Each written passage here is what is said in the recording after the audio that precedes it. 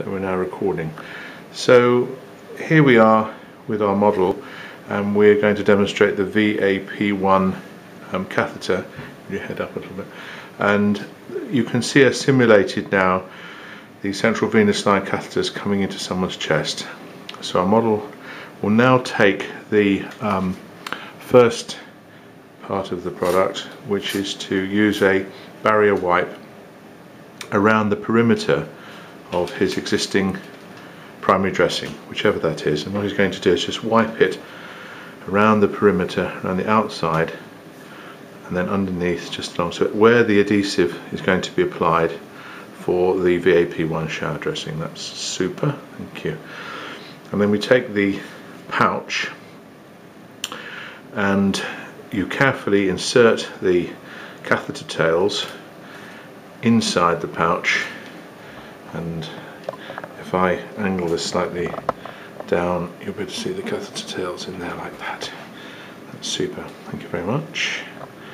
Now, in order to apply the VAP1, first you must remove the outer dressing sealing as you go to make sure you don't get trapped, pinning it all the way around, and underneath where the catheters are inserted.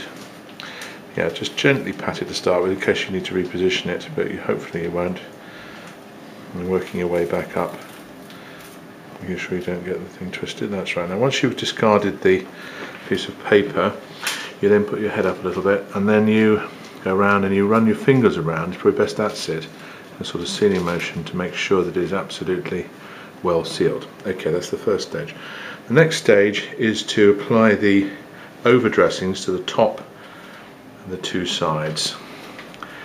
And this is done by removing first the central release paper and then applying the dressing, so that half of it is on the pouch and half of it is on the skin. You remove the little release flap and then flip it up into position, and then again we'll do the same as we did before, below, and then our model is going to repeat this for the other two sides. That's correct. Do the opposite side next, and last do the top. So it goes onto the other side of his chest there.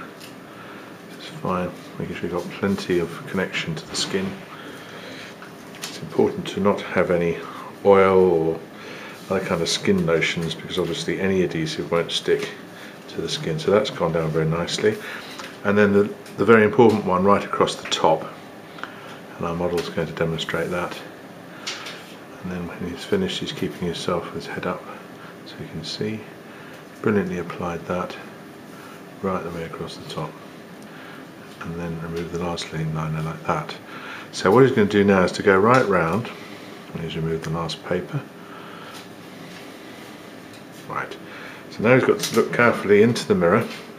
He's going to go around and seal, double check the joints at the top where he's put the adhesive on, that's right, and the way they sealed onto itself down there. Right, so hopefully that now you can see exactly how this works, and the model is now ready in effect to go into the shower and use the VAP1 dressing, and then we'll come on to showing you afterwards how the product is removed.